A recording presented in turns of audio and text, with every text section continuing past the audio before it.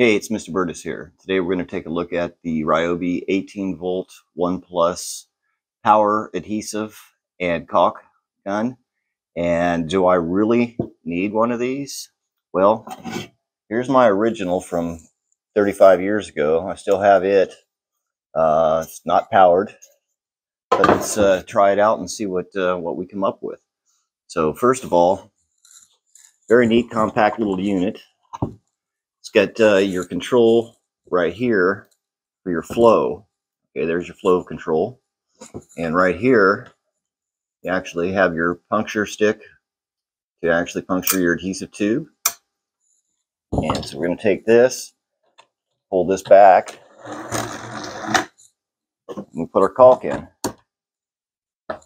And we're going to go ahead and give it a try and see what happens. We're going to test it out, and then we'll take it in and actually use it on the job that I got to get done. First thing that we have to do, we actually have to open the top. So unlike some of the handheld ones where it actually has the snipper included with it, this one doesn't. So we're going to go ahead and cut this off.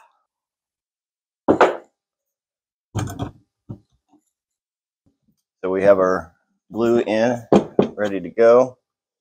Before we do that, we need to actually take it. We're going to have to puncture it to open the tube. So I'm going to go ahead and puncture that. Before we put it away, make sure we wipe it down, get it nice and clean. Pop that back in its little clip holder. Put the caulk in. Put a battery in. It also has a lock right here that you get to turn that off before you can start powering it up. Let's give it a try.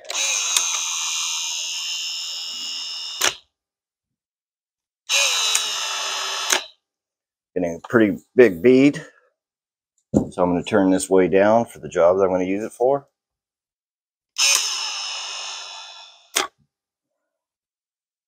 And we're ready to go.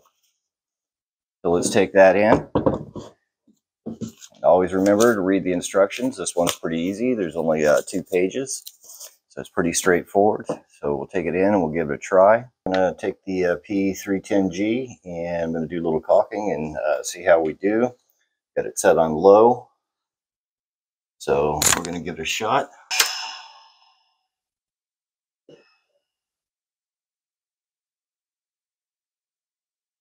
Excellent. Gives out a nice bead. The one thing I got to say about this is for having an 18 volt caulking and adhesive gun, I would like a couple more bells and whistles. It should have an auto cut for the tip, so I don't have to use a utility knife. And I also think that we could mount a bottle opener on the back.